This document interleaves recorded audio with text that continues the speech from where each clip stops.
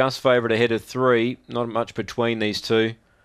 Ben Rawlings has the pair of them, so likelihood of him getting the winner is very likely, according to the market. 220 each of 2 now. They've crunched Wilburbeast late here. 260 into 220. Set to run. Race 10 Gawler. They're ready.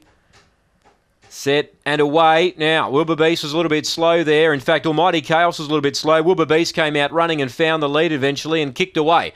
A length and a half on Elrose in second. Back in third was Indian Light. Fourth placing there was Kansas Bale making ground.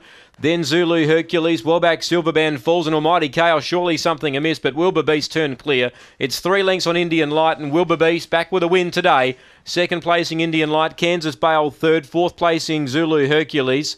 Then El Rose, Aston Odious the rail, well back was Silverband Falls, and the other favourite Almighty Chaos, something surely amiss, tailed off last of all. Wilburbeast eventually wins, number 3, 250 on the 220 on the U-Bet tote, and has came away to win after a sluggish beginning, mustered up and took the lead down the back.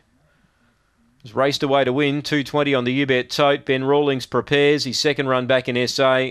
And he was around 270 with about 5 minutes of betting to go. Smashed into 220 on the fix and has raced away to win. He'll be only better for that run, and I'm sure Benny will contemplate a crack at the Gawler Cup heats now with him. 22.70 the time, 3.278 confirmed. The other favourite, Almighty Chaos, well, there has